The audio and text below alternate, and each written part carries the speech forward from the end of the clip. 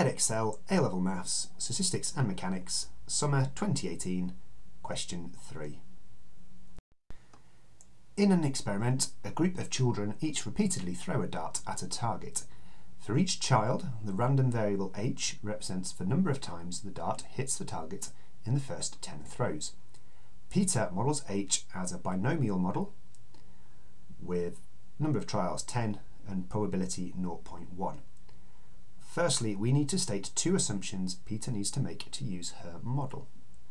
Well, as it's binomial, and we've got this probability of 0.1, we're saying that the probability of a dart hitting the target is constant.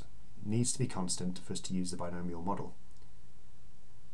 And another assumption, very closely related, is that each throw is independent. The result of one throw of the dart doesn't affect any of the others. Now for part B, we want to use Peta's model to find the probability that h is larger than or equal to 4. So to start with, we're going to use the fact that the probability of h larger than or equal to 4 is equal to 1 minus the probability of h being smaller than or equal to 3.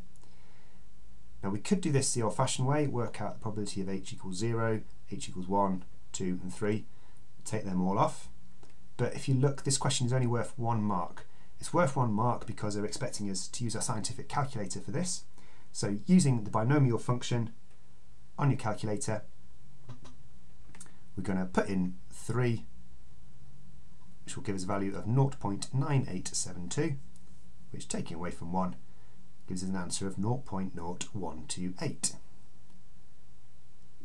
Now for each child, the random variable f represents the number of the throw on which the dart first hits the target. Using Peta's assumptions about this experiment, find the probability that f equals 5. So if f equals 5, that means the child has hit the target for the first time on their 5th throw. So that means there are 4 misses and 1 successful one. The probability of a successful throw is 0.1, hence the probability of an unsuccessful throw is 0.4. Therefore we've got 0.9 to the power of 4 to represent the 4 missed throws, times by 0.1 for the 1 successful throw, and an answer of 0.0656.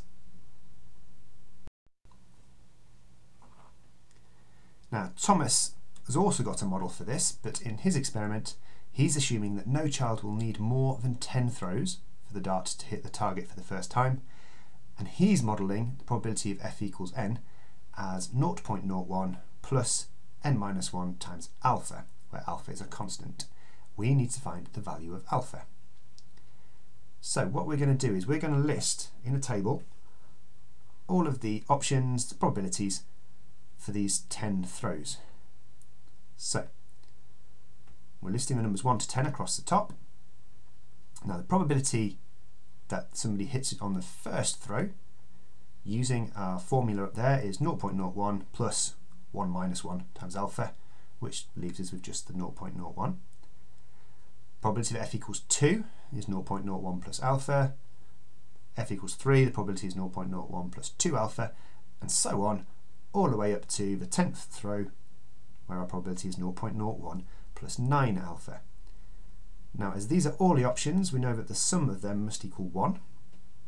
So using our formula for the sum of an arithmetic sequence, we get the number of trials over 2, so 10 over 2, times by the first and last terms added together.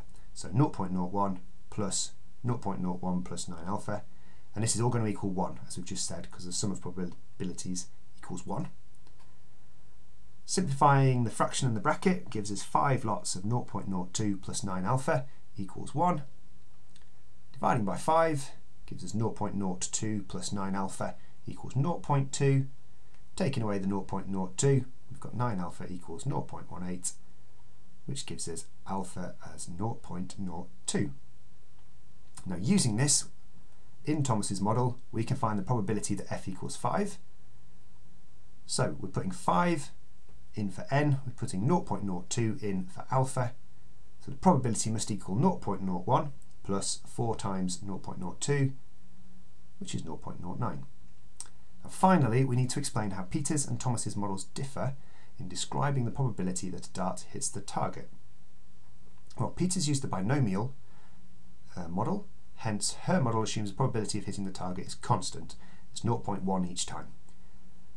Thomas, on the other hand, has a changing probability, so his model assumes the probability of hitting the target is increasing with each attempt. And there is our difference. If you've enjoyed this video, don't forget to subscribe to the Doing Maths channel or check out some more of my videos by clicking on the links here.